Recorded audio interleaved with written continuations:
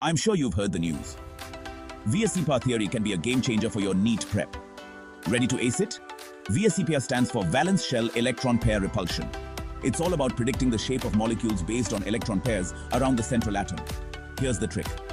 Remember LPE, BPE. Lone pair electrons repel more than bond pair electrons. So, more lone pairs mean smaller bond angles. Next, know your shapes. 2 electron pairs, linear. 3, trigonal planar. 4, tetrahedral. 5, trigonal bipyramidal. 6, octahedral. Let's make it relatable. Water, H2O, has 2 bond pairs and 2 lone pairs, giving it a bent shape. Remember, lone pairs push bonds closer together. And lastly, use the mnemonic lions. Bring tricky tests to brainy octopuses to recall. Linear, bent, trigonal planar, tetrahedral, trigonal bipyramidal, and octahedral. That's it.